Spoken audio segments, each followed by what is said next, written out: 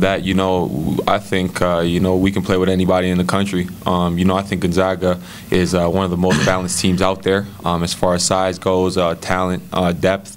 And I mean, if we could hang in there, be tied on the rebounding battles with them and Miami, that goes to show that, man, height doesn't determine your heart, and we got heart, and we're big in that aspect, and we're willing to battle with whoever, and we could play with whoever. I mean, we're gonna prepare how we always do. We're gonna focus on us and what we have to do to be successful as a team, and like he said, it's heart over height. It doesn't matter how big the other team is, Just as long as we go out there and we play our game, we play a strong game, and we do what we have to do, we'll get the job done.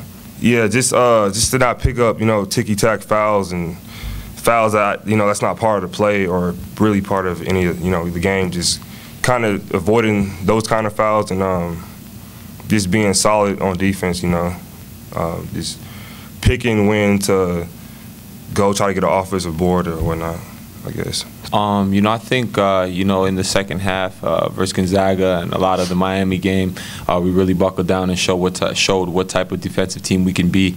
And I think we did it for a majority of the Miami game, and had we done it versus, Gonzaga, we wouldn't have been in such a big hole, and, maybe the outcome would have been different. So, I think the thing about growing on defense is just doing it for a full 40 minutes. That's when we really get a complete effort and find out who we truly are as a team, and I think that's what will separate us from the group.